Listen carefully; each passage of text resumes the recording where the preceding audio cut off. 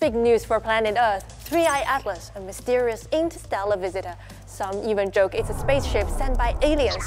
Today, the China National Space Administration released its first video of this ancient space object taken by the Tianwen-1 orbiter near Mars. Look at the moving speck, a call from deep space.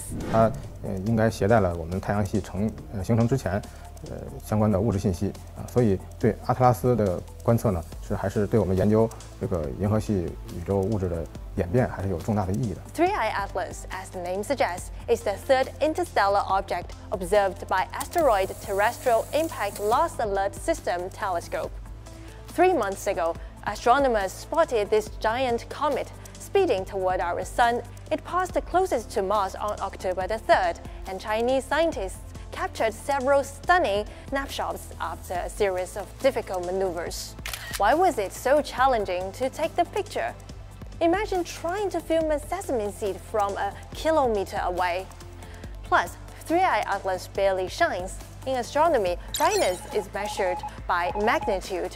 The lower the number, the brighter the object is.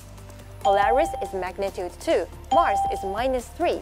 3i Atlas is at magnitude 6.7, dimmer than what most human beings can see with the naked eye.